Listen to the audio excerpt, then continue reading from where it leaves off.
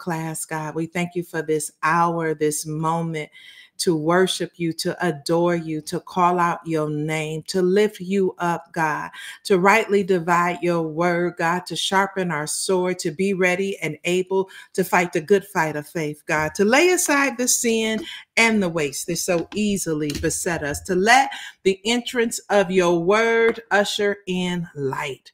Light where there is darkness, light where we don't understand. And so we just ask you to show up and be who you always are.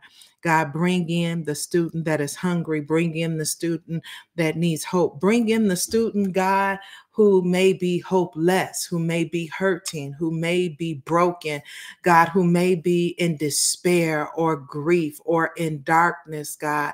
God, I'm praying for just such an incredible move of your spirit, that where there is a need for healing and restoration and recuperation, God, you said, how shall we hear without a preacher? So touch your preacher, your teacher, your servant who loves you more than life and breath itself, God. Bless the students to receive and every heart to open up. We pray it now in the mighty name of Jesus. Let everybody who love God say amen, amen, and amen. Amen. Everybody say amen.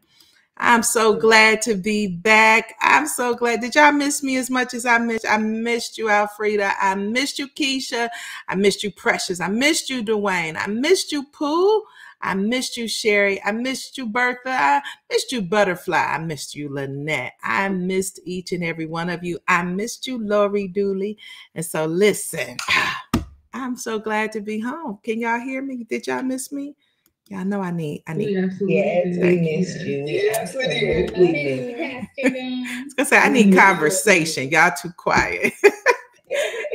But thank you so much for being here. We are grateful that you are here for Bible class because you could have been anywhere in the world, and we are just grateful for all of the things that he has given us to do in this class. And so we welcome you and we honor your presence. The only thing we ask you to do is please don't let this be the last time that you join us. Please make sure you come back on a Sunday.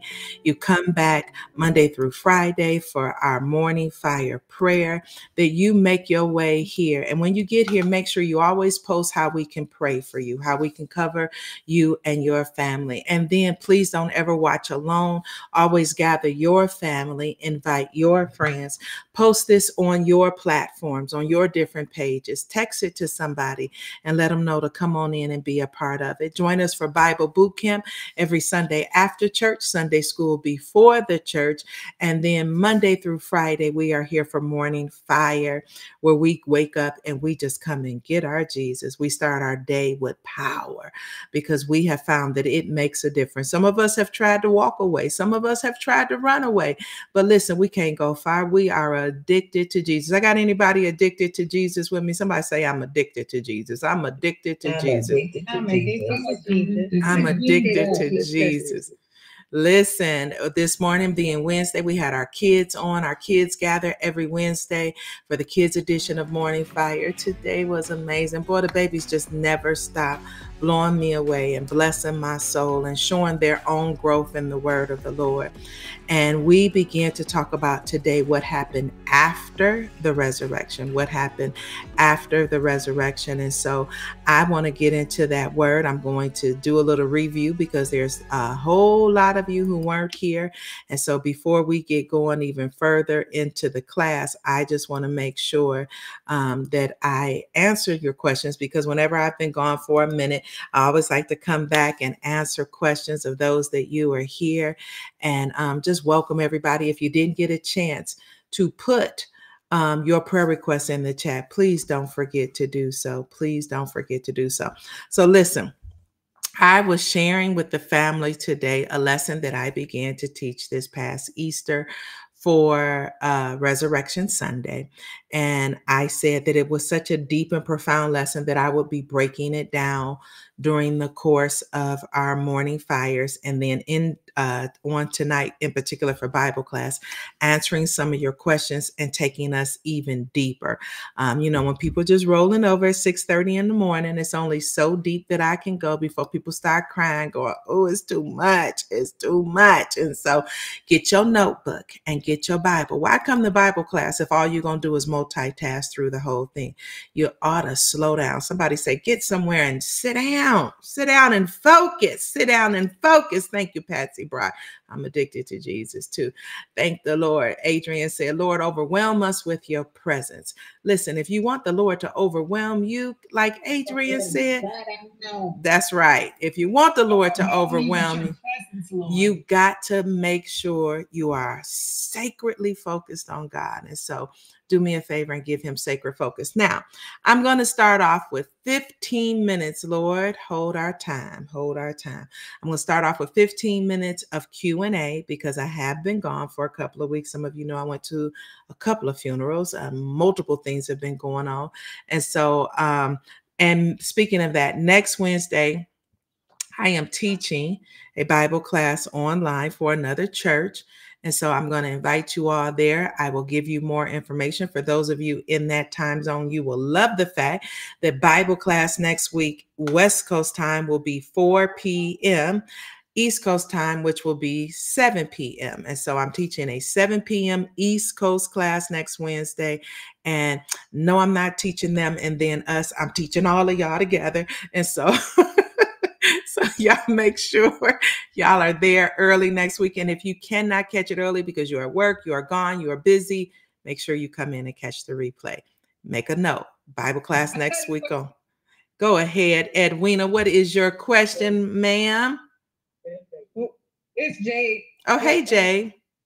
Hey, my question is when you go to heaven, do you get to reside with your family, or are you just going with God and you're gonna praise and do all of that? Okay. Who did you say asked you that? I asked my mom that. Oh, okay. So let's backtrack. From the Bible study. That's a great question, Jay. Jay's question again is, when you go to heaven, do you get to reside with your family, or are you just up there with God? So, Jay, let's backtrack our way into the answer for that. Do you know who gets to go to heaven? Do you know who gets to go to heaven? Yes. Who? People that serve God and that believe in him, live their life for God. People who believe in him. We go by faith, so we know that. So if I said, do I get to see my family, it would be it would not be true to the truest sense of the word, then only those who have faith in Jesus Christ. Why? Because he said, no man comes to the Father but by the Son. So only those who have faith in Jesus Christ will be in heaven. So only those in my family who have faith in Jesus Christ will be in heaven. Yet there was in the Bible, and because this would take more time for me to show it to you than we have, there's a scripture in the Bible that talks about a woman who marries multiple brothers, and one died and then she married the other, because this was the Old Testament tradition, and she married another and she married another, and they said, well, whose wife will she be? And Jesus said that in heaven we will not marry people. So I will say to you that in light of that scripture, all of the dynamics of will I see my family? Don't know when, don't know how, don't know in what role, because it's all about us being a bigger family. As our mind should expand down here, that I am a part of the kingdom. I'm not just a part of my biological family. I am a part of the kingdom. We are in the family of God because of our faith in God. That when I get to heaven, I know that we will be recognized, because the Bible tells me in Luke chapter 16, 17, somewhere right around there, it tells me about the man who dies, goes to heaven. And when the man is looking up from hell and he sees this beggar Lazarus in heaven, Jade, he recognizes him. So will we be recognizable? Yes. How we will be with families, I believe, based on what God has said about us being the body of Christ, I'm not going up there to be somebody's daughter or granddaughter or niece or nephew or husband or wife. I'm going up there to be a child of God. So all of us being the children of God will see each other, be around each other, but will we think of each other as there's my brother, there's my mother, there's my sister? We will see them, we will recognize them, but will that still be the role that they occupy in our life? We'll all be the children of God, and bloodline will have nothing to do with it at all. Does that help you? Does that help you? Yes, that makes sense. All right. Yeah. All right. Are you sure that clear it up? Yep. All right. Well, amen. I told her the same thing, but you said it so eloquently. Well, I was like, we had to be like, yeah, this is my daughter, Jay. Oh, yeah, I've been waiting for her to show up. Amen. Amen. Thank you very much, Jay, for asking your question tonight. Go ahead, Akaya. You are next. You are next. Come with it. What is your question? So I recently saw something. So does it say how Peter died in the Bible? Because I know some people say that he was crucified, but he was crucified upside down. And that's why some people I guess some people get it confused where they have like the necklaces and they say it's like St. Peter's like cross where he didn't want us to die in the same manner as Jesus. So it's like an upside down cross. So I was just kind of confused. Okay, so there are books, Akaya, that give historical times of the early New Testament church. And so we find out a lot of things. We find out a lot of different things about what happened in the first century church, even what happened before Jesus even came into the world incarnate in the flesh. And so the crucifix, let me just actually put all the disciples. There are multiple historical books that tell us what happened to all the disciples. Well, I won't say all, to most of the disciples. And what we find out is that John, the one who wrote the book of Revelation, that John is the one who he died naturally, whereas the rest of them suffered. One was boiled, one was beheaded. Peter, as you said, the historical, I could say old wives' tale, but that's not the word I want to use. But the historical book has been noted that he was crucified upside down by choice. And so there are other books. Is it in the Bible? No, because remember, there's a certain point in time that the biblical historical record stops. But historical records, just like in our own history, like even our history of the United States, how do we know what happened with the first president, George Washington, the 16th president, Abraham Lincoln? How do we know these things? Franklin Delano Roosevelt, because of historical writers. So just like there were historical writers in our nation, in the civil rights movement, and all of these other things that some of us were not around to see, how do we know these things? Because they were written in historical books, and that's where that comes from.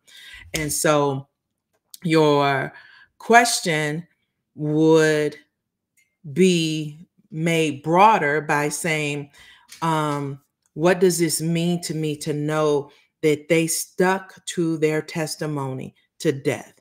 They never, not a single solitary disciple ever renounced Christ and said, I lied. He's not the Savior. He didn't walk on water. He didn't speak to the winds. He never raised the dead. He didn't show back up after the resurrection.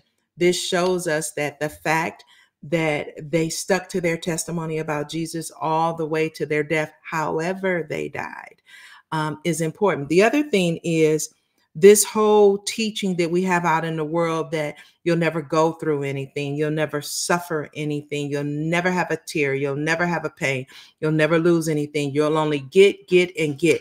You'll have all this money, you'll never have debt, you'll never lose anybody. That's not Bible. And there's nothing that will line up to make that be Bible. And so it's important for us to see that and to realize that. So I hope that helps you, because when we start looking at different things, we want to know, what am I looking for? What am I looking to learn? And what is the bigger lesson for me to learn in all of that? Does that help you, Akaya? Yes, thank you. What made made you want to know, or what confused you, shall I say? Because I was watching like the Super Bowl, and like this rapper Ice Spice, she had a necklace on, and people were saying that it was demonic because it was upside down. But some people say it was Saint Peter's cross where he was crucified upside down. So people were saying it was demonic because I guess if it's like upside down, like the cross, it was satanic. So that was just curious. So this rapper that you're speaking of, the bigger question, I'm so glad the Holy Ghost had me ask you what made you ask that. The bigger question for us to consider, Akaya, is why would I wear a cross with Peter on it? True. Yes. You get what I'm saying? I wouldn't care if he was sideways or diagonal. I wouldn't care if he was, backwards and not forwards. I mean, at some point, what did Peter do for me on the cross that got me anything? You get what I'm saying? Amen. Yeah. So sometimes we let the world run with stuff and ask us questions and get us to debate. And what did this mean? The bigger question is demonic if she wore it for, I don't even know why I would ever want Peter on a cross. I mean, I was trying to think of what would make me want Peter on a cross. I can't think of a reason.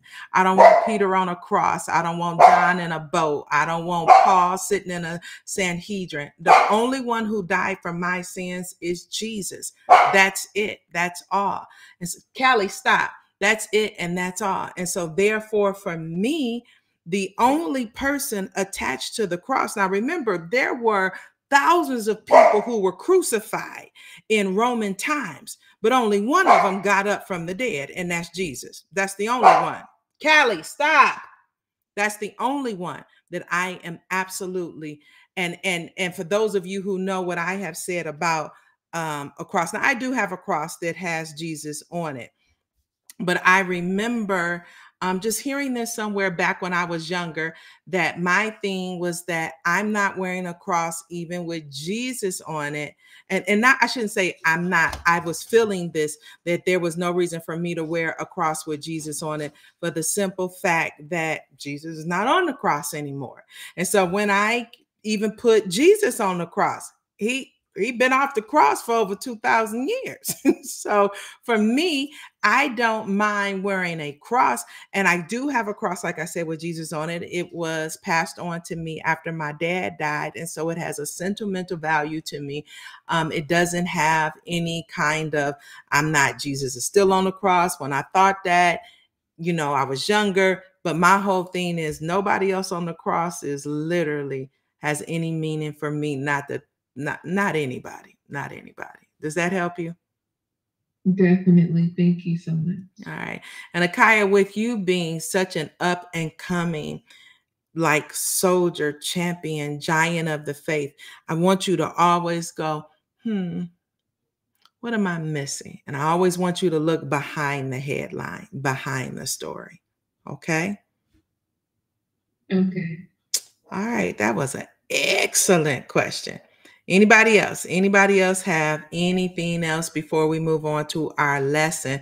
Because I want to get into this lesson because y'all was feeling something this morning, and y'all was feeling it strong. Y'all was feeling it mighty strong. And so I want to get into this. And if you didn't get a chance to ask your question tonight, y'all know that I will do this again with you, not next week because we're doing our East Coast class, so week after next. But I do want to try to get in 2 or 3 questions every week so that as you guys read stuff, see stuff, think about stuff, study stuff, you always have the platform. Now, every now and then we do classes that are completely 100% open mic. And so you guys are always welcome to ask those questions all the time. So I hope that helps. All right. So now let's get in, and I'm going to give you the few moments of review. So I brought up the fact that all my good church going life, I have heard the phrase that he got up with all power in his hands.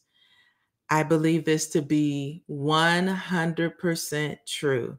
that Jesus got up with all power in his hands. Let me say this one more time. I believe this to be 100% true. I believe for a lot of people, the way we have said it, the way it has been taught, the way he got up with all power in his hands, we may have to say, could there be a remnant of people who are misunderstanding this very statement? This statement has been said every Easter I've ever heard it, for sure. Every time the resurrection is discussed, just about every time somebody has preached, I hear the phrase, he got up with all power in his hands. And I brought up the fact that on this past Easter, as I was preparing my message, and I was like, Lord, I don't want to miss you. I want to make sure I'm preaching what you want me to preach. And, what is it that you want me to preach about Easter that may bring new revelation, bring new wisdom, whatever the case may be. I want to make sure that I don't miss you and that I get everything that you want out of this lesson. So therefore, when I'm in this conversation with my good Savior, the way that I am when I'm talking to my Abba, I hope he's your Abba too. He said, well, what do you know about Jesus? And I said, I know that he got up with all power in his hands. And he said, did I? Did I? And I was like, what? He was like, did I? And I said, of course you did. And he said, where's that at in the Bible? It's like, what do you mean? Where's that at in the Bible? Surely it's in there. Surely it's in there. Surely it's in there. And he said, okay, go ahead. I'll hold. You look it up. And I was waiting for a scripture that told me he got up with all power in his hands.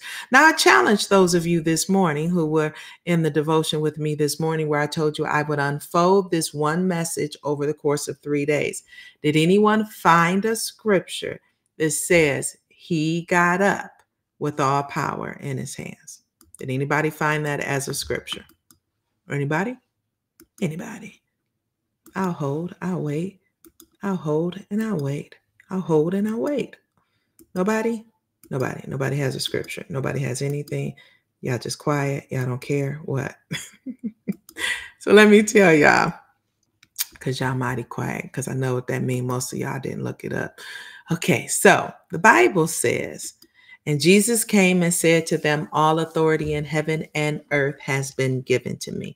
He said this after his resurrection. This is typically known as the scripture that most people are referring to, that he got up with all power in his hands. One of the things that I then brought up was, did we assign a time and a space to this scripture that Jesus didn't assign to it? Did he ever say, I didn't die with all power? Do we, by essence of always saying he got up with all power, lead some to believe that there was a time that he was ever without all power? Let me say it to you one more time.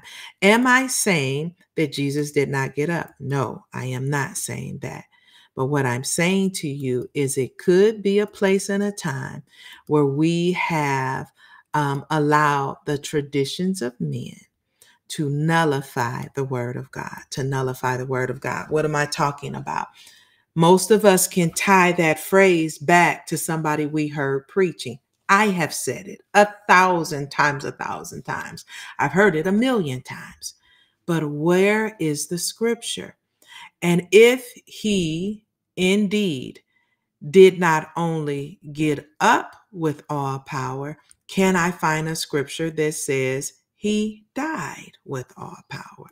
Is there a scripture that speaks differently? Does anybody know of a scripture that says that basically there was power when he laid his life down and there was power when he picked his life up? Can anybody think of a scripture that says anything close to that? Anybody?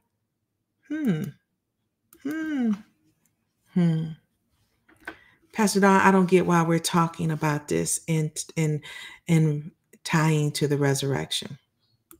Let me say this to you.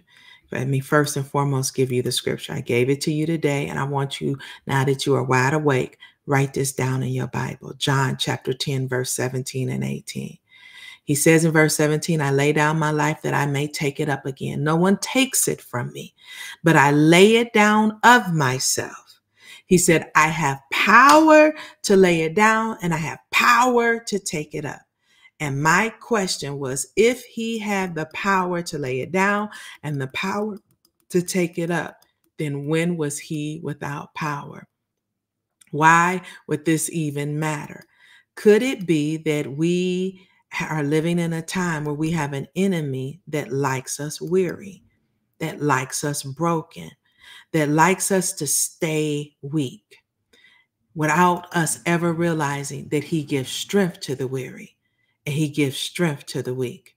Look at this scripture here in Ephesians chapter 1, verse 17 through 21. He said, the God of our Lord Jesus Christ, the Father of glory, I pray that he may give you the spirit and wisdom of wisdom and revelation in the knowledge of him.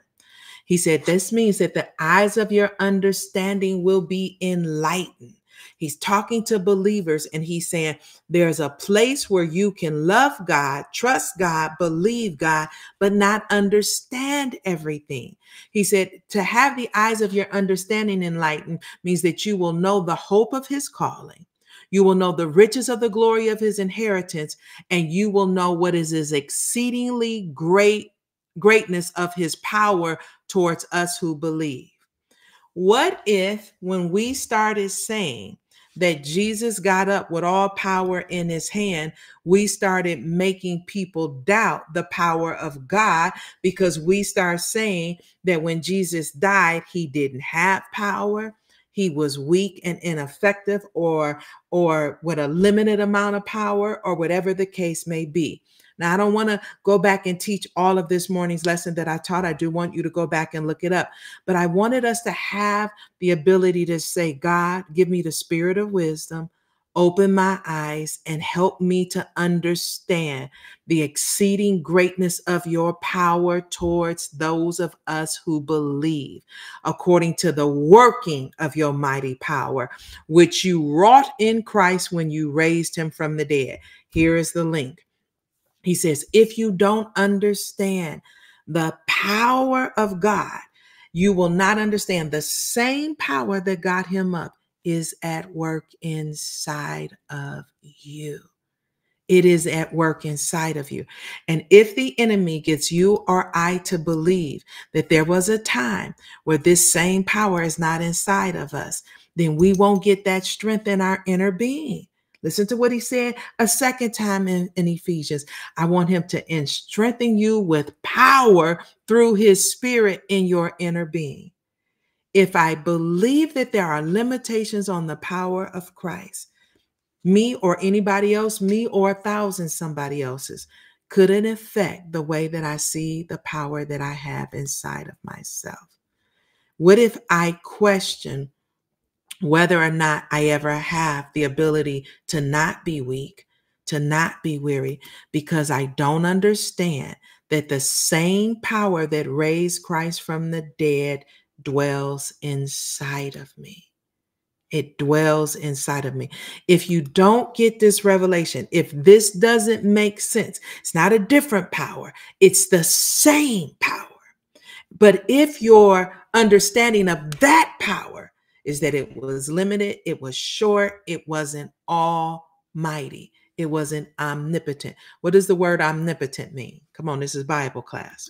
What does that word mean? Okay, we're going to start from the back. Is it all knowing?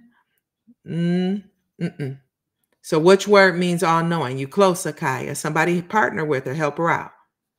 Which word means all? Omniscient. Omniscient. Omniscient, Akaya, is he's all knowing. What if I said he's everywhere? He is everywhere. He's all knowing. What is it? Omnipresent. Omnipresent. So all knowing, he knows everything. There's nothing that is outside of the mind of God. Somebody type this in the chat for me. Come on, I'm gonna need Facebook and YouTube. You catch up, you type in the chat, you get involved. And those of you in class, remember this is an interactive class. So omniscient, all knowing, everywhere. There's no place that he can't be. There's nothing outside of time, or he has to operate when he created time. He's everywhere. He's omnipresent. So now if I say he is all powerful, what is that word? Omniscient, all knowing, omnipresent, everywhere. What's the word for all powerful? Omnipotent. Omnipotent. Omnipotent. So we've heard these words, maybe not quite understood these words, but if I believe in the phrase, he got up with all power, that I don't believe he was omnipotent before the resurrection, and we celebrate Easter because he became all powerful. Did he ever tell us that? That's going to be the next class. I'm going to make sure we come back. And so I want y'all to, here's your homework. Let me give you the homework early. Why did Jesus die on the cross? We celebrate him dying on the cross, but why did he die on the cross? I want you to look at that as we get ready to prepare for that, because I want you ready for what that brings with it. This brings to us, if I say that he didn't have the power on Good Friday when he died, that he didn't get the power until Easter Sunday, Resurrection Sunday, when he got up, then what is he talking about when he said, I have the power to lay it down and I have the power to take it back up? If I say that he got up with all power, then what did he die with? Did he die with a limited amount of power? I asked the question this morning. Maybe we need to take a look at when we first began to see Christ.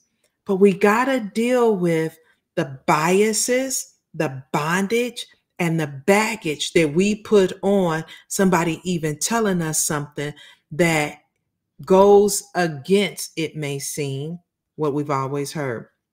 Look at this scripture here in 1 Corinthians. Paul said, my message and my preaching were not with wise and persuasive words, but with a demonstration of the Spirit's power, so that your faith might not rest on human wisdom, or in some translations say human words, but on God's power.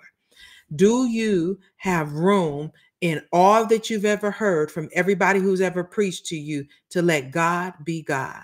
To let his word be alive, to let his word be powerful, to let his word be everything? Or are you willing to let the cross be emptied of his power? Paul said in 1 Corinthians chapter 1, he said, Christ did not send me to baptize, but to preach the gospel, not with words of eloquent wisdom, lest the cross of Christ be emptied of its power. Do we empty the cross of Christ of its power when we stick wholeheartedly to something I always heard bishops say, always heard pastors say, always heard elders say, but I can't find a scripture for it? Does God call me to look deeper? Does God want me to go further?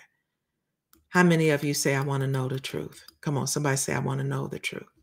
I want to know the truth. This is what is meant when I it's, want to know the truth. Yeah, this is what is meant when it says the traditions of men nullify the word of God. Why would the Bible say that? Because God wanted us to know the thief will come in among you. This is what Paul told the church. He will come in among you. He will come in among you like a wolf, disguised in sheep's clothing. He comes to steal, kill, and destroy. Somebody tell me, why would he want to steal our power? Why would he want to steal what we believe about the power of Jesus? Why would he want to steal our power? Or why would he want to steal what we believe about the power of Jesus? So we lose all hope. Say it again. So that we will lose all hope. So we will lose all hope. And that, okay, great. That's where we ended with this morning. So we would lose our hope. What else happens if he steals with the power of Jesus, the true and living? If I believe that, because I had somebody said, what difference does it make? But if I believe that surely he did not get all power until resurrection morning, but he always had power, did he already steal it from me? And if the truth is that the truth, I shall know the truth, and the truth shall set me free, Could it be he wants me to stay in bondage, not only to not knowing what Jesus is capable of, but not knowing what I'm capable of in him? The Bible said in Galatians chapter 1, I'm not trying to win the approval of people, but of God. I'm not trying to win the approval of people, but of God. If pleasing people were my goal, I would not be Christ's servant. Choose ye this day who you want to please. Having this conversation among the elect of God, there are people who would say, why would we need to have this conversation?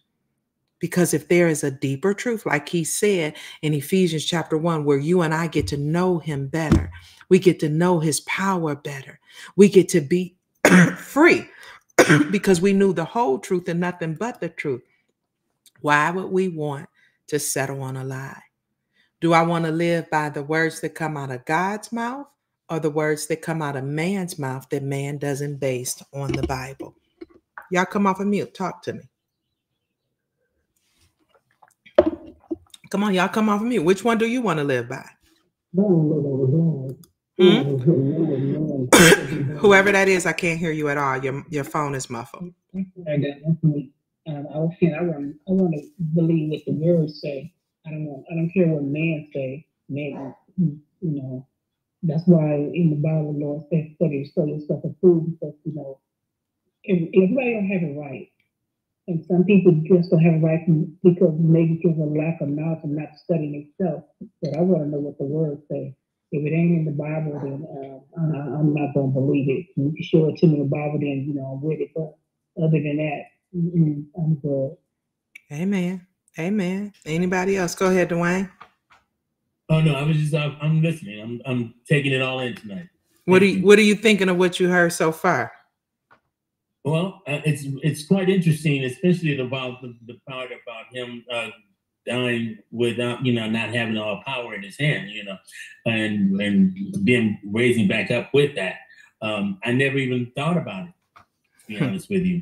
I always heard that same statement, and I trusted it to be that. You trusted it to be that. Did you ever look up a scripture to see if it was? And I never did. Yeah, a lot of us. I just heard it, and I just went with. I accepted it, and that's where this is helpful, and this is it allows me to go deeper now. Right. I'm thankful for that. I'm thankful for you. Because here's the question, Dwayne: if I took hook, line, and sinker something that may be misleading, did he get up with all power? Yes. But he died with all power. With all power, exactly. He died with all power. Now, I had a couple of people who are been in the kingdom for years, 4 or 5 different decades, say different things to me about it didn't matter. This is not something we need to discuss. Could it be there are other truths that I have based on a saying more so than on scripture? How important is scripture to me? So I asked the question, could it be that when we buried Jesus in the tomb, did we bury his power with him? Think about that, Dwayne. Did we bury his power? Because everybody told us he got up with all power. So I believe that he didn't die with all power. Did I believe that he didn't die with all power because I crucified his power when I crucified him? What are you talking about, Pastor Don? Let's think about this for a moment. Right. Dwayne, where do you believe that Jesus went on Good Friday? Where do you believe? So they crucified him. He died on the cross. Where did he go? He went to be with the Father. He went to be with the Father. How do you know that? There's a scripture, I believe. Well, no, maybe I'm wrong. Go ahead and explain. Okay, so let me come to you another way, and it's not a trick question because I'm truly trying to get to what you have been taught and why you believe it. Where did they put his body on Friday, Dwayne? In the tomb, correct? In the tomb. Okay. So the average person, Dwayne, believes that on Friday, Jesus went in the tomb. Period. Right. Point blank and period. Right. Okay. So here's the question, Dwayne. I asked you, where did you think he went? And you said to be with the Father. If they put his body in the tomb on Friday, he lay there all day Friday, lay there all day Saturday, woke up Sunday morning. Why did you say he went to be with the Father on Friday? Well, my thought would be that, I mean, the body is not Christ. The body is just the body. Okay, so listen to what Dwayne said. The body is not all of Christ. The body is part of Christ. So now I gave you guys the analogy today that if your grandmama died and if your daddy died, your mama died, your sister died, to make you feel better at the funeral, we're going to say to be absent from the body is to be present with the Lord. Why don't we believe this with Christ? Because the average believer that's been in church for years is going to tell you Jesus, he was in that tomb, and everything that is connected to Jesus went in that tomb with him. But Jesus said on the cross to the thief, he said, this day you will be with me in paradise. Exactly. This day. He didn't say, I'm sending you to paradise. He said, you're going to be with me.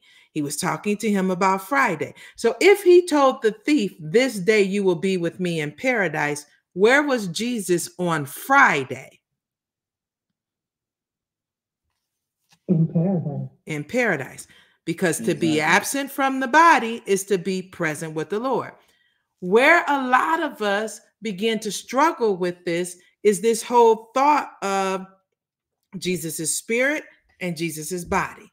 Jesus' spirit and Jesus' body. So now when I come and say to you, we put his body in the tomb and his spirit went to paradise will be to be with the Father. For some of you, that sounds foreign or confusing, but yet I can stand over your mama or your granddaddy or your husband or your child and say it and you go, yes, because we put in his body in the grave, but their spirit is in heaven.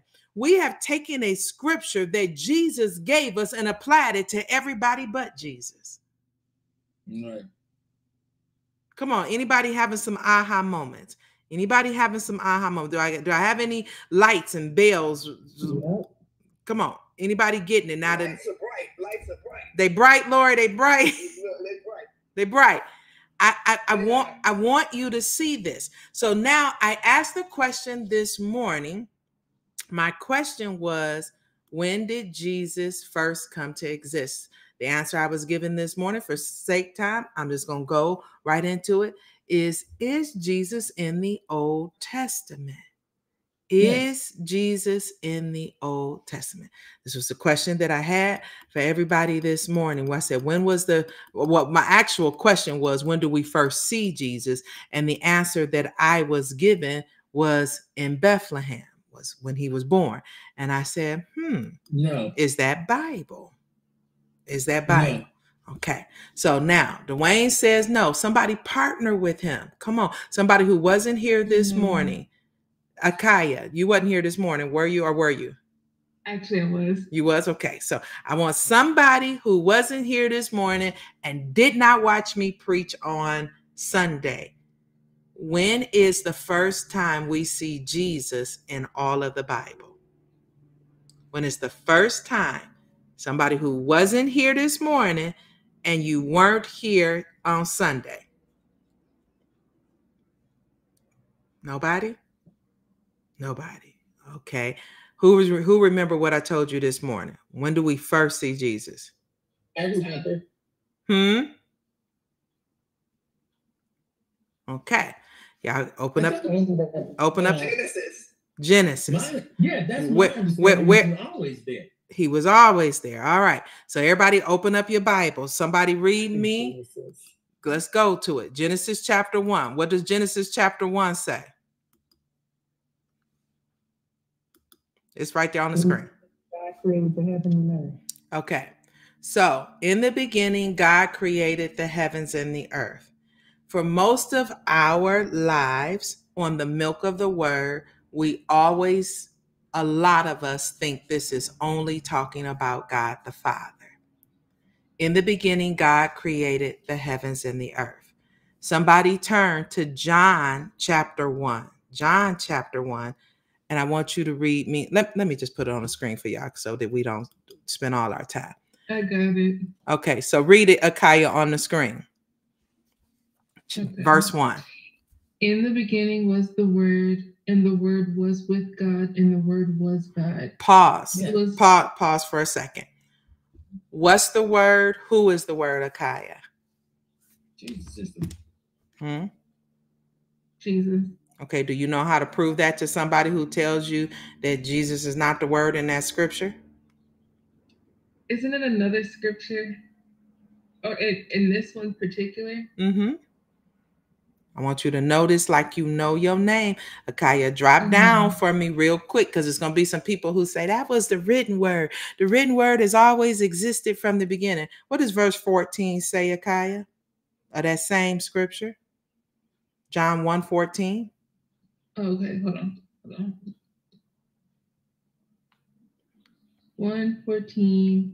The Word became flesh and made his dwelling among us. Okay, so now we know that the Word became flesh. So we're not talking about the written word. He said, and made his dwelling. So we are talking about a person, right? Right. And then it says, we have seen his glory, the glory of the one and only Son. So we know that in verse 1, we say, so if everywhere you saw the word, you replace it with Jesus. It would say, in the beginning was Jesus, and Jesus was with God, and Jesus was God. Keep reading, Akaya. Okay. He was with? Verse 2, right there on the screen. 14? He was with God in the beginning. All things were created through him, and apart from him, not one thing was created that has been created. Okay. So he just told us Jesus created everything. And there's not one thing that has been created that was created. So now if I flip back to Genesis chapter 1, where it says, in the beginning, God created the heavens and the earth. Who created the heavens and the earth? Jesus. And your backup for that is? What scripture did we just read? John 1:1. Is that the only scripture in the New Testament that tells you that Jesus is the one who created the heavens and the earth? No. Give me another one. The one about the tomb? The one about the tomb? This scripture here in John 1:3 says that he created everything. There's not one thing that was created that wasn't created by him. So now here's what happened. You're going to get all these people that want to argue with you. All these people who say that didn't mean this and that didn't mean that. And God wasn't calling him God. And God wasn't saying that he's this. There's other people who want to argue with you about whether or not Jesus is God. So now the place I want you to take them is the next place I put on your screen. Hebrews 1, chapter 1, verse 8. Everybody turn in your Bible, underline this in verses 8 through 10. I'm going as slow as I can because I want you to see that he had all power from the very beginning. From the very beginning, when he was creating the heavens and the earth, he did not wait to resurrection day to get all power. He had all power when he was creating the heaven and the earth. Hebrews 1:8, it says, but unto the Son. So now I've established he's talking to the Son. He said, thy throne, O God. What did God the Father call God the Son in verse 8 here? What did he call him? God. He called him God. Now, people want to argue with you that at some point, he did not have all power when he died. But yet in the beginning, God the Father called him God. How do I know in Genesis that God the Father and God the Son and God the Holy Spirit were all in Genesis 1? Somebody give me a scripture. Because it's going to be somebody to say, this was just God the Father, Pastor Don. Now listen, for those of you who are like, your head is spinning, you got to read all of this multiple times. Watch this class multiple times. I'm going to say what I said all weekend long. This is one of those lessons you're going to have to go back and study and rightly divide and study it again. Show yourself of noble character. Keep going back to it until the revelation of the Holy Spirit makes it plain to you. So now, for the person who says, wait a minute, I don't understand. What do you mean God the Father called God the Son God? We believe in God the Father, God the Son, and God the Holy Spirit. One God who manifests himself in three persons: God the Father, God the Son, and God the Holy Spirit. We have a conversation right here in Hebrews 1:8 between God the Father and God the Son. Pause right here and give me one scripture in Genesis 1 that tells me that at least, at the very minimum, even though it does tell me all three, but give me a scripture that tells me it wasn't just God the Father in Genesis 1. Anybody?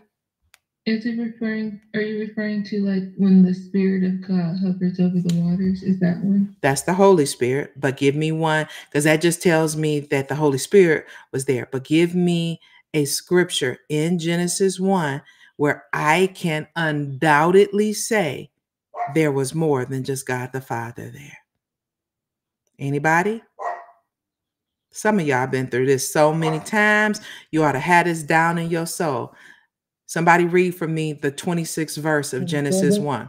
Oh, yeah, 27. Verse 26. Yes. What did he say in verse 26? Then God said, let us make mankind in our image, in our own likeness. Okay. Yes. Let's pause. Key word was us.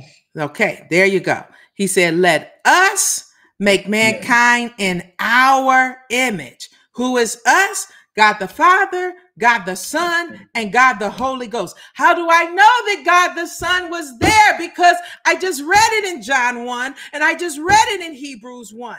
And he backed it up because he said it in Genesis 1. Okay, let's do a check. Alfreda, you still up with us? Adrian, you still up with us? Keisha, you still up with us?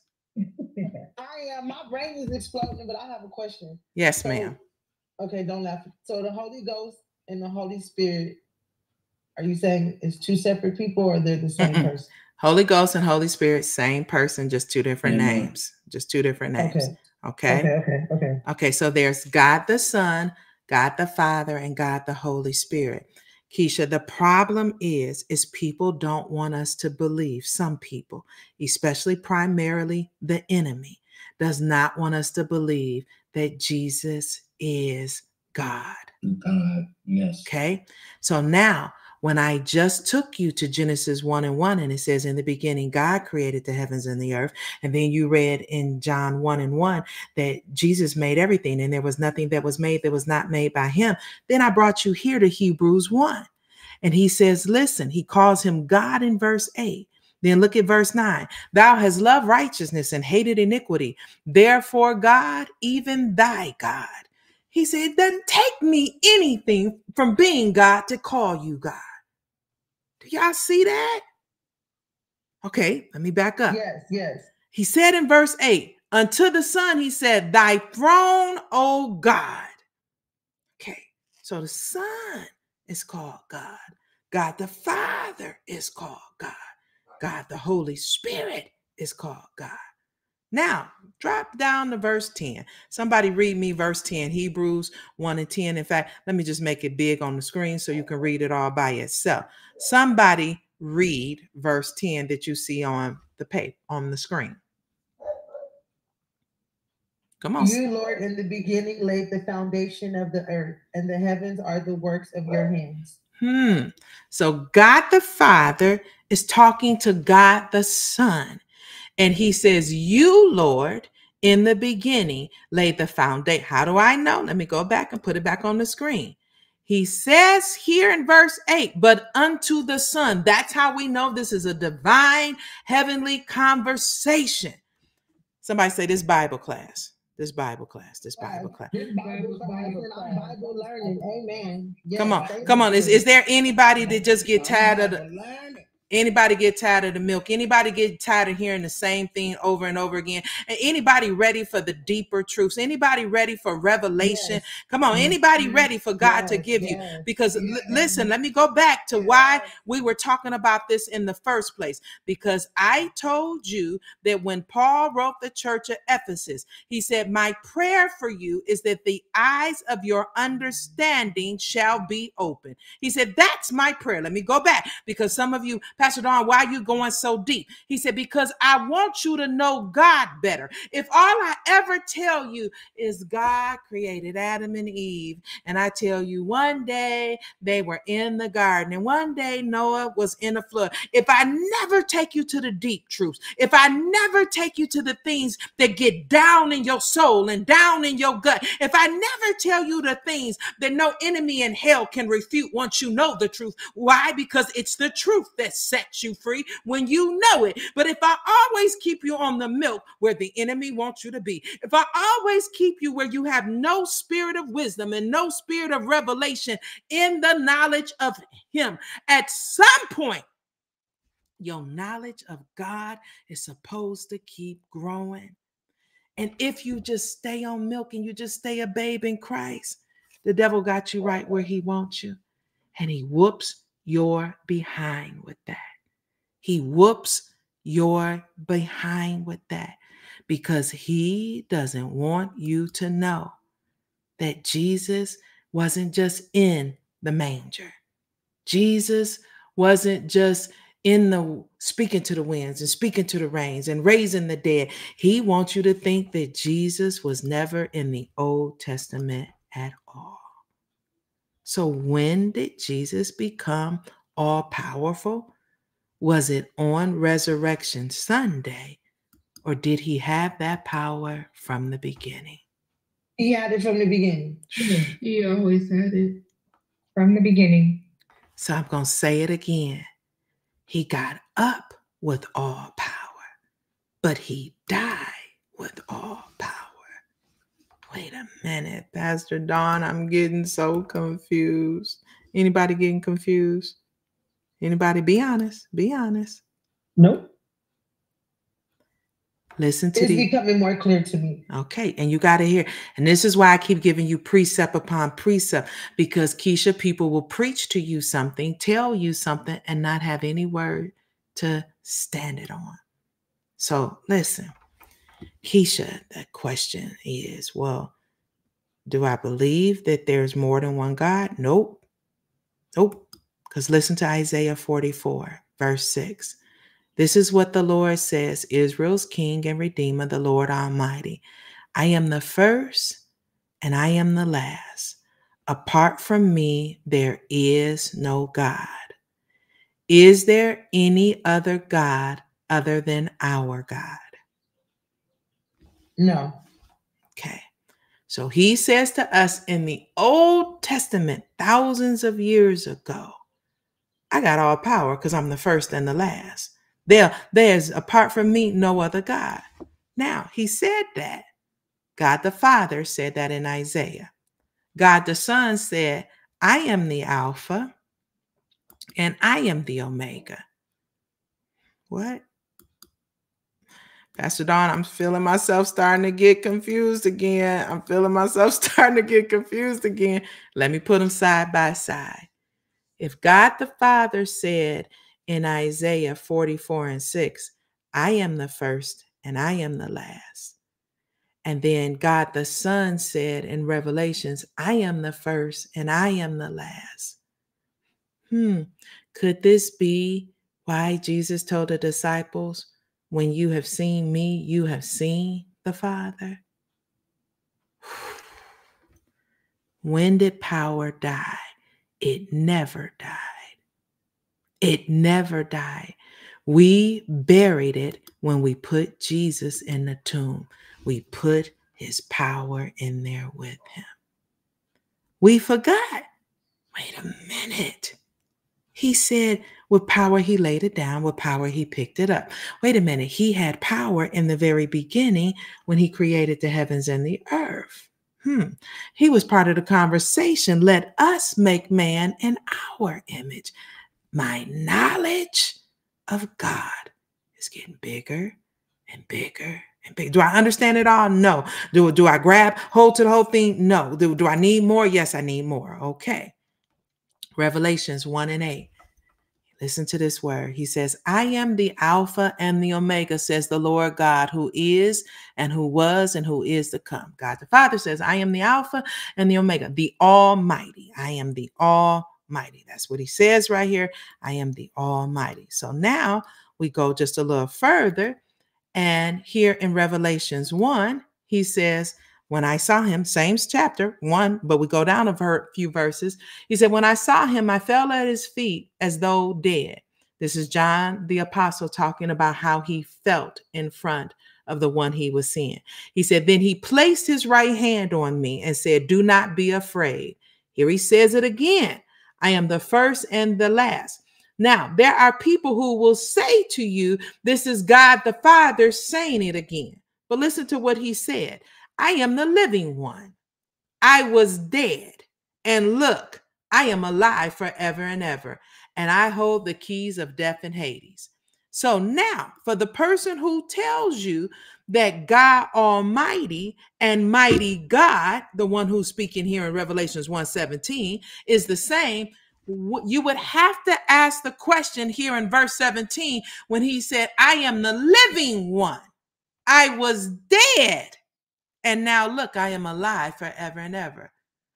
Anybody who tells you that this is God the Father speaking would have to tell you, when was God the Father ever dead? Light bulbs? Sirens? Come on. Anybody getting light bulbs? Anybody getting sirens? Anybody going, aha, I see it. I see it. I'm getting light bulbs. Come on, there you go. If Jesus can say I'm the Alpha and Omega, and God the Father can say I'm the Alpha and Omega, and God the Father can say I'm the first and the last, and Jesus say I'm the first and the last. And then God the Father called him God. God, your God, has given you a throne. At some point we say he was never without power.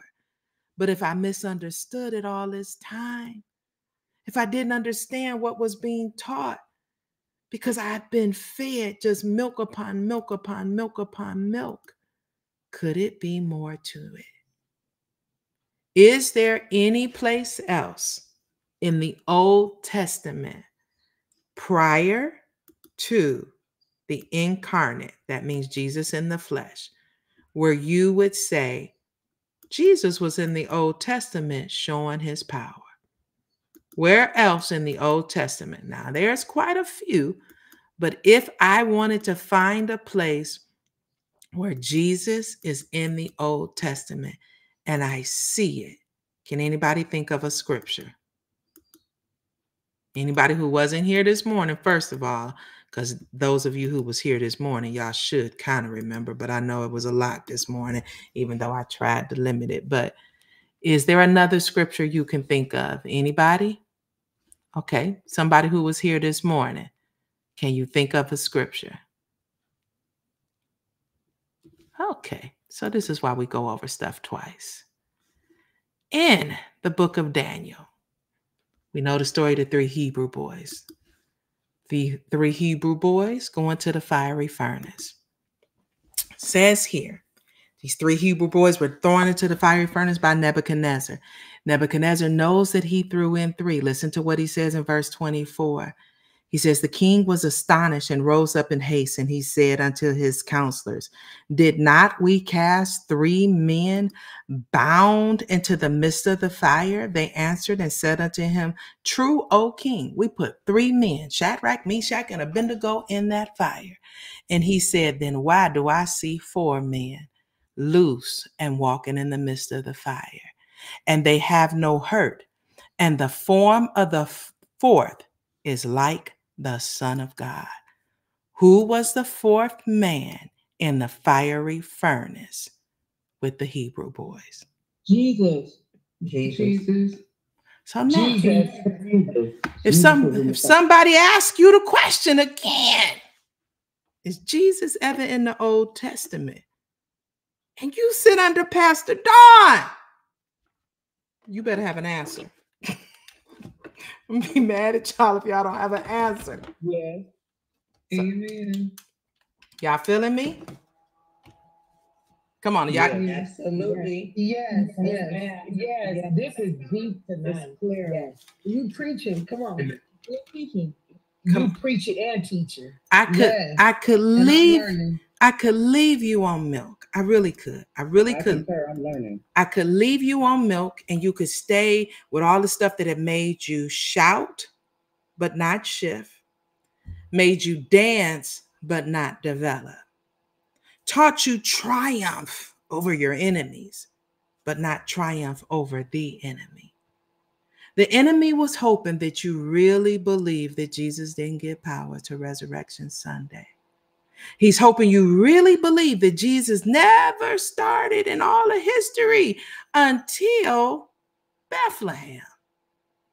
He's hoping that you keep saying he didn't get all power until he got up off the grave. But if he had all power when he died and laid his life down, had all power when he picked his life up, and now I said he had all power when he formed the world, because God the Father was calling him God. God the Father said he created everything. God the Father said he laid the foundations of the earth. Then in the book of Daniel, the prophet Daniel shows me he was in the book of Daniel, the Son of God, walking around in the fiery furnace with Shadrach, Meshach, and Abednego. Is that the only time that I know Jesus had all power? If he died with all power, he was raised with all power, how was he born? Come on, somebody. With all power. How do you know that? Because he has Come on. It's in there, Lori. Dig it up, Lori. Dig it. He was born with power. He had power. He died with power. So he had to have power when he came. Okay. Never lost it. Okay. Because he's God. All right. But how do you know he was born with power? Go on ahead, Lori. Say, teach me, cousin. All right. Y'all turn in your Bibles. Here we go. Luke chapter 1. Is this too much? Y'all want me to stop? Am I choking anybody on the meat of the word? Am I choking anybody? Keep going. Okay. Don't stop. I want to be overly cool. I want you to keep going, but we're going to have to refresh. Come on, people, give it to us. Come on, you could watch it. Remember what I told you. Watch this 2-3 times. Remember I told you. Go back over your Bible 2-3 times. Now, in Luke chapter 1, verses 34 and 35, it says, the Holy Spirit will come on you. He's talking to Mary. Mary say, what do you mean I'm going to have a baby? I'm going to have a baby. I ain't never been with a man. I'm a virgin. He said, let me tell you how you're going to have a baby. Somebody read it for me. Luke chapter 1, it's on the screen. The Holy Spirit will come on you, and the power of the Pause. will overshadow. Pause, Keisha. It's pause. After he said you, read that next part. And the what?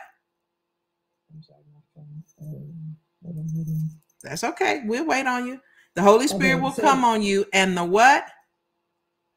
And the power of the Most High will overshadow you. Okay, so listen. Jesus was conceived in the womb of Mary by what, Keisha? What did it say? By the what? By the power. There you go. Say it again. The power of who? Of the Most High. Okay. So, Keisha, the Holy Spirit will come on you and the power of the Most High will overshadow you. So the Holy One to be born will be called the Son of God. Okay, wait a minute. The Son of God. Where did we just hear that at, Keisha? Keisha, wait a minute. So he had enough power to impregnate her? Sorry, I'm sorry. Keisha, hold that thought. Yes, ma'am. We're coming to that. Yes, ma'am. What did Nebuchadnezzar say? What did he call the fourth man in the fire there at the bottom of Daniel 3:25? The Son of God. Okay. And here in Luke 1, what is the one who is inside of Mary's womb going to be called? The Son of God. So when did he have all power? On Resurrection Sunday? When he was born? When he died? When he created the world? Yes. The power of the Most High will overshadow you, so that the Holy One to be born will be called the Son of God. Jesus, who already existed millennia before Mary, millennia, always had all power. This is where we pause, and I remind you what your homework is. Why did Jesus die? Why did Jesus die? I want you to look that up. I want you to study that. I want you to be ready for us to have the strongest conversation about that. Not next week, but week after next. Because remember, next week, I told y'all I'm teaching a special class. Y'all going to be a part of it with me. And we're going to all be in it together. Y'all going to be with me together. I'm so excited about this. I can't see me not teaching next Wednesday, because that's just how excited I am Wednesday night with y'all. Y'all hold your horses, because I might. We'll see. We'll see. We'll see. But here's my thing. You got me excited, PD. And you should be. And you should be. Because here's the thing. When he said, all power, or as some translations say, authority in heaven and earth has been given to me, we have read this scripture to believe that this power meant after he was raised from the dead. But he always had the power from the very beginning. Pastor Dawn, what difference does it make? It makes a difference, because if I sit up here and I believe that he didn't have power, he had limited power, then I will believe the same thing about my power. Y'all getting that now? Yes, ma'am. Yes. Amen. All right, I'm I have a paused. question real quick. Go ahead, Akaya. I was looking up different scriptures, and can you also partner it with Colossians 1:15 and 20? You absolutely can. About him creating. Read it so everybody else can hear it, because Paul is telling us the same thing over and over. Read it, Akaya. Okay. You want to start at 15 or 16? You can start at 15 and end at 16. Okay. The Son is the image of the invisible God, the firstborn over all creation. For in him all things were created, things in heaven and on earth, visible and invisible, whether thrones or powers or rulers or authorities. All things have been created through him and for him. Amen. And you partner that with Hebrews 1, with John 1, and Genesis 1. They're all saying the same thing. Good job, Akaya. Good job, Akaya. Thank you. Anybody else? Any more questions? Because I want to pause. I want to answer all y'all questions. Okay, tell me. Somebody say, come back and get me. So what you thinking, Alfreda? Oh my God, this is so good. I was just telling my mother, okay, and she was talking to me when you went over this part, so I know you did. Now, we have heard this forever, and I heard somebody preach this Sunday about those keys. So death, hell, and the grave. This is too crazy. I am so embarrassed. But because when you hear this stuff, you just never think to go really research it out. Mm-hmm. That scripture in Revelation, is that, because I haven't found any others, is that the only scripture where it says talk about the keys to death, hell, and where did we get the notion that he went to hell to get those keys? Where did we get the keys from? Funny you should ask. Because in 1 Peter, Alfreda, it says, for Christ also suffered once for sins, the righteous for the unrighteous, that he might bring us to God, being put to death in the flesh, but made alive in the spirit, in which he went and proclaimed to the spirits in prison, because they formerly did not obey, when God's patience waited in the days of Noah, while the ark was being prepared, in which a few, that is 8 persons, were brought to safety. So people read 1 Peter 3, Alfreda, and they say, this means that he went to hell on Good Friday. Now, again, going back to what I said to you about us assigning a time to a scripture that scripture does not assign a time to. Is there any mention that he went to hell and preached to these spirits in prison on Good Friday or when he died? The answer would be no, Alfreda. How do we know that? Let's go back to your number one evidence of this, the one I gave you earlier. When he told the thief on the cross, today you will be with me in paradise, did he say, you go to heaven and I'll be right back? I got to go to hell real quick because I got to finish the work of the death, the burial, and the resurrection of me? Or when he said that the work of salvation was finished, Alfreda, when he said it is finished, did he not mean it is finished? Mm-hmm. Where that comes from, Alfreda, is something called the Apostles' Creed. Look it up. You'll be able to look it up. And everybody else who wants to know where that comes from, why do I always hear people say that he went to hell? And Alfreda, you said you heard this on Sunday? Well, I heard, not Sunday, I heard someone preach it on Saturday, and they actually demonstrating Jesus is running and getting people from, you know how you do. Mm-hmm. Mm-hmm. Exactly. So I'm going to say it again. There's no Bible scripture that says that. We just hear it the same way that we hear that he got up with all power in his hands, and we never say where that came from. When people tell us he went to hell, we don't say where you get that from. Where is that at in the Bible? Show me, because I want to see it. I want to know if that's real and that's the living word of God. And if you can't show it to me in the Bible.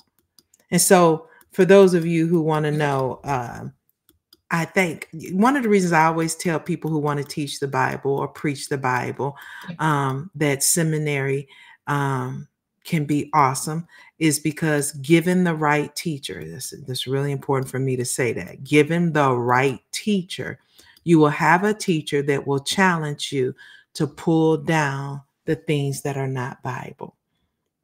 And there were multiples from a couple of my professors. One was that everybody had to speak in tongues to be saved. I'll never forget that search we had to do. And the other one was Jesus going to hell. There's no scripture that says either. But we preach and we teach things that are not the word of God. And so when we have heard all of these years, he got up with all power in his hands. There's no scripture attached to this. Some people, as I told you, will attach Matthew 28 and 18, but it didn't say that he got up with all power. He said he has all power. Man has added the he got up part. And since man added the he got up part, we say it at every sermon. We say it at every lesson. We repeat it over and over and over again till most of us think that it's Bible.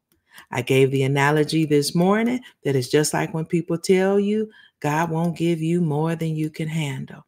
That's not a scripture. It's just something that we have heard. And it goes back to what I said to you earlier in the sense that we have men who are preaching with persuasive words. But listen to what Paul said. My message was not with persuasive words, but with a demonstration of the Spirit's power, so that your faith might not rest.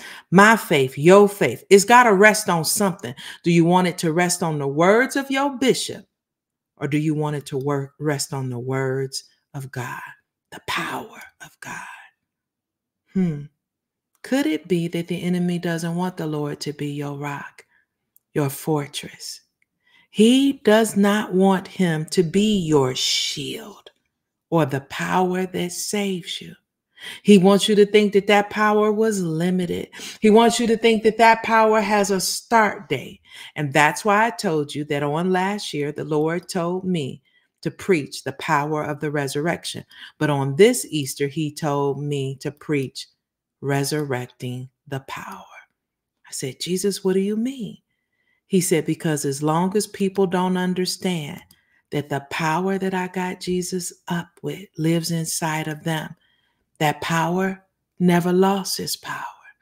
We say that about the blood, but we don't say it about Jesus. Do y'all see that? We say the blood never lost its power, but people have fought me since Sunday to say Jesus never lost his. So now we worship the blood more than we do the Savior who shed his blood for the remissions of sins. Should it be so? Should it be like that?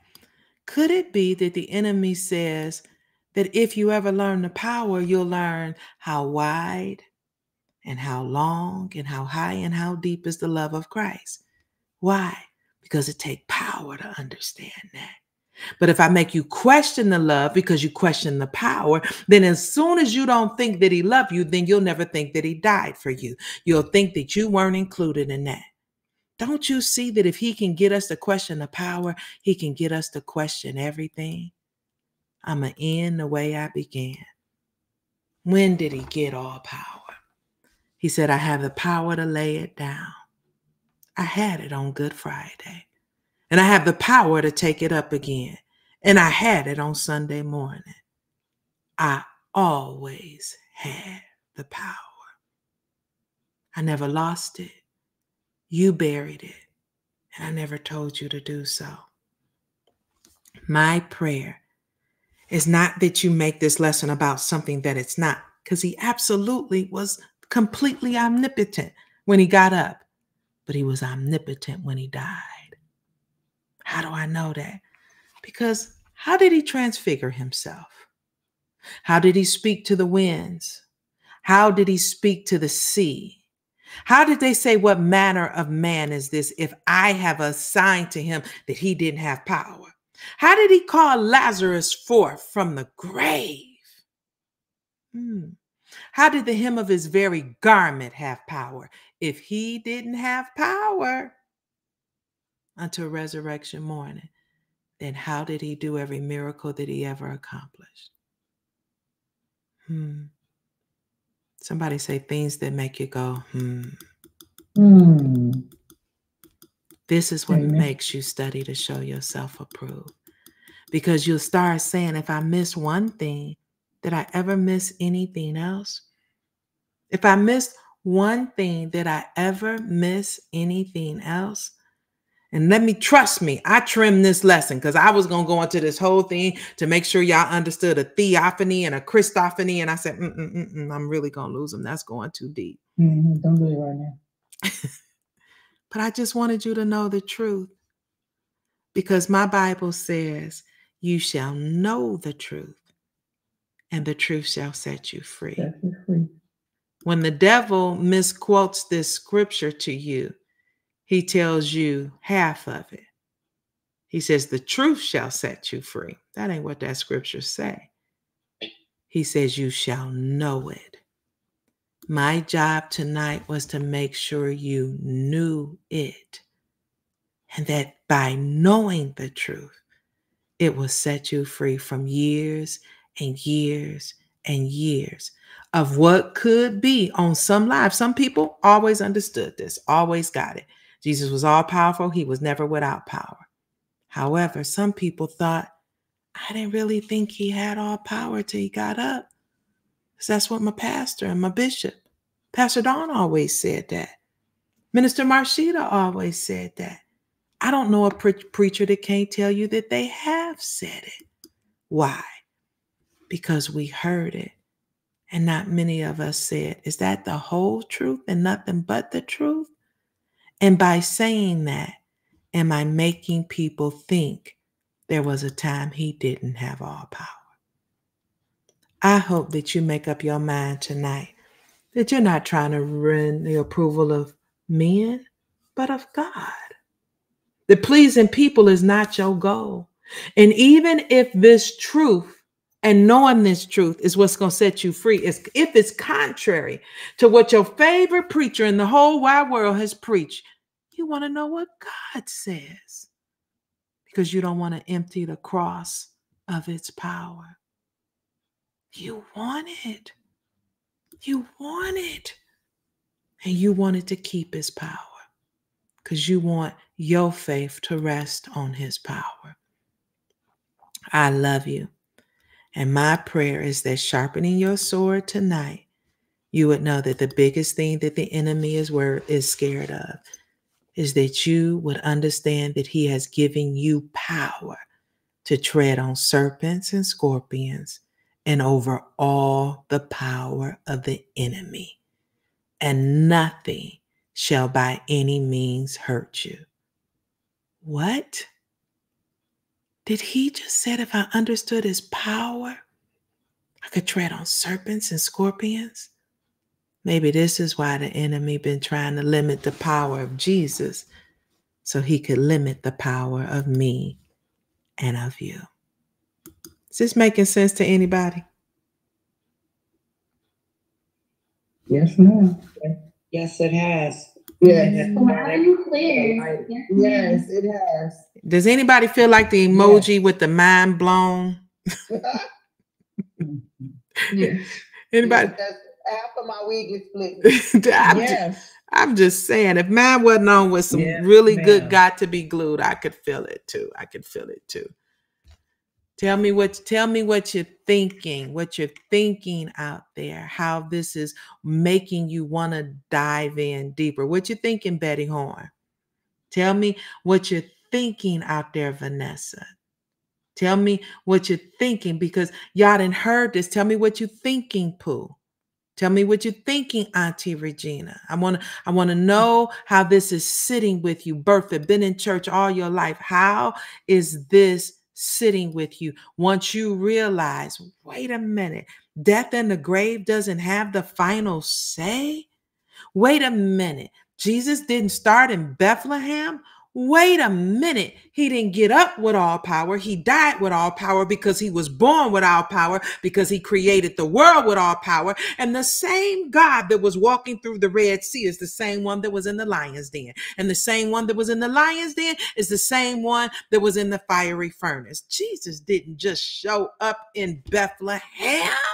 He's God. Woo, Jesus. Come on, I want to know what you're thinking. I want some of them people. Tell me what you're thinking, Betty. Tell me what you're thinking. Tell me what I want to hear you. I'm so glad. Wait a minute, Vanessa. I'm a Betty, and then you next. A little bit of okay. Okay, hold on, because she was coming right before you. Then you go next. Go ahead, Betty. Y'all hear me? I can hear you. I had mouth surgery. Oh, okay. No problem. Go ahead, Vanessa. We praying for you. Go ahead, Vanessa. Y'all pray over Mama Betty. She had mouth surgery at the dentist today. Go ahead. Oh my God.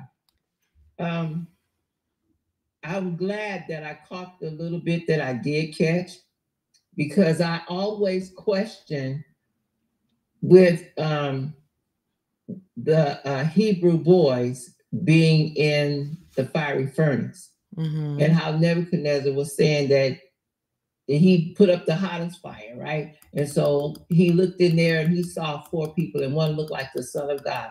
And I always wonder, how does he know that was the Son of God? How did he know that? Mm-hmm. But it finally clicked from the beginning. From the beginning, Jesus was there from the beginning. Amen. Amen. Amen. Amen. Watch the whole class, Vanessa, so you can write the notes, take the notes, research. Like I told Keisha, this is absolutely something that if you don't go over it again and again, it will feel like it's drowning you and breaking you. So I want y'all to get that the enemy is the one that wants you powerless. He is the one that, listen, let me put the scripture up one last time and we're going to pray out. He says, and nothing, behold, I've given you power to tread on serpents and scorpions and over all the power of the enemy, and nothing shall by any means hurt you. He want to hurt you by what you don't know, what you don't understand, what you don't question. Because as we talked about this morning, if Christ be not risen, if Christ be not risen, we are of all men to be pitied, because our faith is worthless and we are still in our sins. My prayer is that this means something incredible to you. Like you really, really sure enough get it in a way maybe you never got it before. I don't want a worthless faith.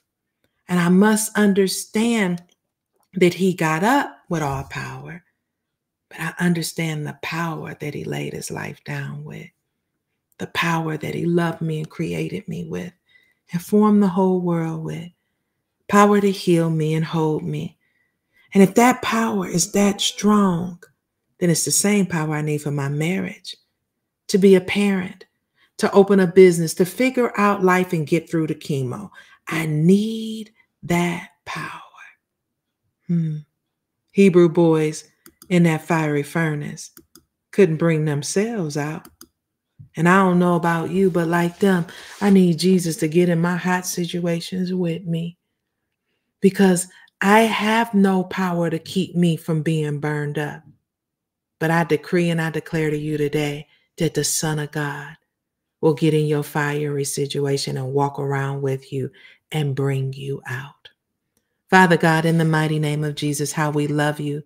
We honor you, we praise you, and we thank you. We thank you that you're amazing, that you taught this lesson, God, by your power of your Holy Ghost, that you wanted us to learn, that you wanted us to believe, that you wanted us to know you better by letting the eyes of our heart be enlightened. Teach this to us 1,000 times until we get it and we don't question it, God, to where we get it as student and we can teach it as teacher, God, to where our faith rests on the power of your Holy Ghost. Man does not live by bread alone, but by every word that proceedeth out of the mouth of God. God, I pray that the words that proceed out of your mouth will have the ultimate weight with us, that they're bigger than anything else we ever hear anybody teach or preach, explain, or completely twist around, God. That your word, God, when we find it in your word, it is breath to us. It is our heartbeat to us, God. It is everything. And I pray, God, that we don't let the enemy take away our power over him, our power to walk on serpents, God, to tread on scorpions, God, because your resurrection power lives down inside of me. Forgive me that I didn't understand it. Forgive me that I question it, God, but it is absolutely inside of me. And I get it now. It's not a different power. It's the same power. And if I come through this Easter season, this resurrection weekend, I come through Holy Week, the Lenten season, and I don't understand the power that you got yourself up to give me, then I miss the whole purpose of it all. I want to get it, God. I may have to read it over and over again. I may have to study until I'm not confused. I may have to pray and pray and pray again, but I want to get it. I pray this truth is embraced and that us knowing this truth truly does set us free. God, if there's anybody right now that does not know you, does not know your word, maybe they're already a disciple, but they don't know you better.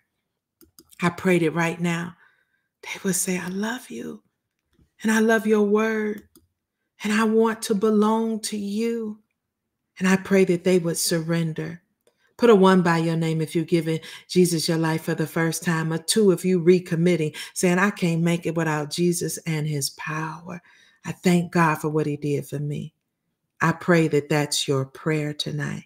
Start all over in him if you need to. Put a 2 by your name because you've been backsliding and you're tired of it. You don't want to be prodigal anymore. Come back home to his loving arms. Or put a 3 by your name, by your name in the chat. If you just want a church home, You want to learn word like this all the time, and you're out here without a covering. There have been 34 people to give their life to the Lord. And I pray that you are number 35 for this year. 34 in just the first 3 months of this year. You want to be the first one of April? Tonight is your night. Why? Because tomorrow is not promised. Start all over in Him. It's the greatest thing that'll ever happen to you. When I hear word like this, I can't go to a church just because the choir is amazing, just because I love the mimes, and I get goosebumps when my favorite soloists sing. I need word. This devil ain't playing with me, and I don't want to play with him anymore. I want power to understand how long and how wide and how deep and how high the love of Christ is. I need a pastor that teaches me like that. I need a pastor that teaches me that I have power over serpents and scorpions and over all the power of the enemy. I need a powerful teaching that teaches me, whether I'm in the valley or on the mountaintop, God has given me all that I need. I pray for that right now in the mighty name of Jesus. Thank you for Bible class. Let us get sweet sleep, amazing sleep.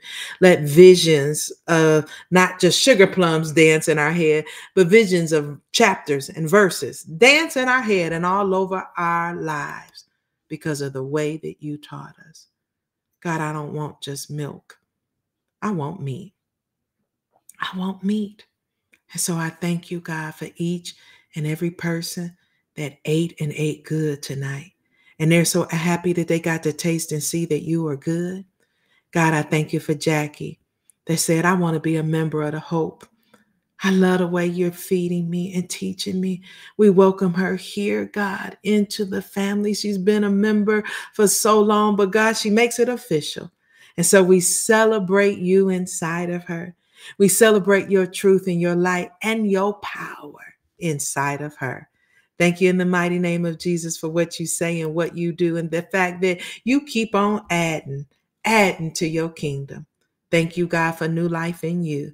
In the mighty name of Jesus, everybody that celebrates Jackie's placement in the Hope Church, everybody say amen. Amen. Amen. Hallelujah. Amen. Thank you. Amen. Amen. Amen. I love you, sister. I'm so proud of you. Amen. Amen. Thank you. Jackie, you've been coming to this ministry for months now. You've been taking what you're learning, and when you drive in your Uber, you've been making sure that souls are getting saved. You're making sure that hope is being given. And now you have a whole army that locks arms with you. We love you, baby. It is our privilege to welcome you here officially. Thank you. Thank you. I feel welcomed and I feel loved. I bless all of you. Amen. Thank you so much, Pastor Don. Amen. Jackie, call me after Bible class tonight, and we'll talk about what the next steps are. Some of you already know what it takes to be in the body, to what it takes to do the next things that come next. And so I pray right now that you'll be praying that Jackie just keeps on doing all the things that it takes to have those next things happen. I pray that you were so blessed tonight that you come back again and again, and that you'll meet us here on Sunday. Oh my God. As we keep teaching, we started this morning teaching the kids what happened after the resurrection. I want to make sure you know all those parts. And then, like Jackie and all the other new members, if you want to join us for Bible boot camp immediately following service on, what does that mean? That means there's some basic stuff in the Bible. How do I read it? How do I study? How do I pray?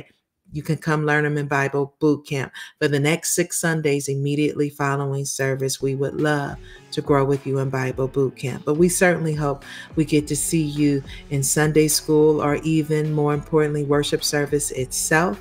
And then Monday through Friday for morning fire. Come and be a part of us getting up every day in the presence of the Lord in prayer.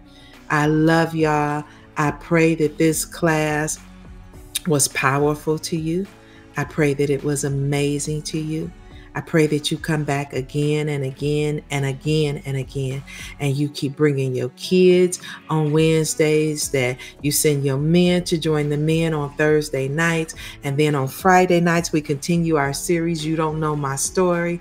Oh, God just keeps doing so many great things in this ministry. What does that mean? There's always a word. And so whether it's Wednesday night, Thursday night, or Friday night, Monday through Friday morning, or Sundays early for worship, you join us. If you can't get to your church or you don't have a church, consider this good ground for you to watch and pray and grow in the Word of God.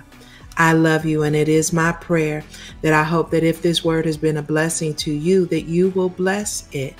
That if the Lord lays it on your heart to sow a seed of support, that you will sow a seed of support as you hear the Lord leading you and guiding you. And all the other activities that we do, that you'll pray about what you can be a part of, what you can come out of town for and be with us, but that you will sow a seed that we keep on doing the great work of our Father. We are about our Father's business. We believe there's nothing like it, and that we're blessed to be a blessing. And so many different ways for you to give. And if you want to give, you can give. That information is right there on the screen. You can give accordingly as you see. Scan that QR code. Go to our website, thehopeone.com, and give safely and securely with your credit card or debit card, because you say this kind of teaching has to keep going forth. People who don't know the word, people who want to be trained up in the word, people who don't know how to fight the good fight of faith, they must learn the word of God this way. So let me partner with the Father to make sure this kind of teaching keeps going again and again.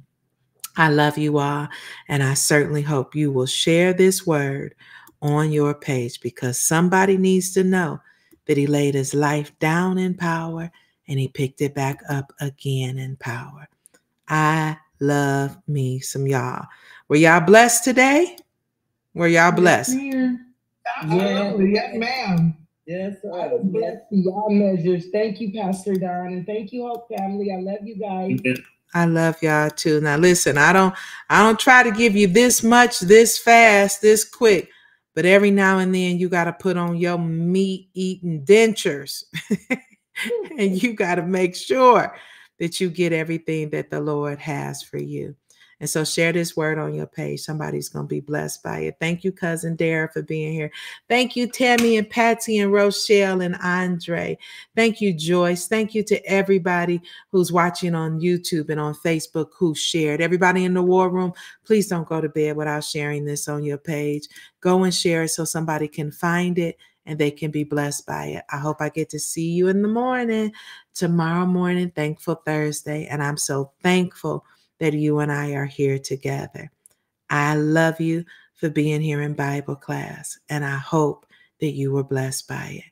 I'll see you in the morning. God bless everybody. Everybody in the war room, say goodbye to everybody on Facebook and YouTube.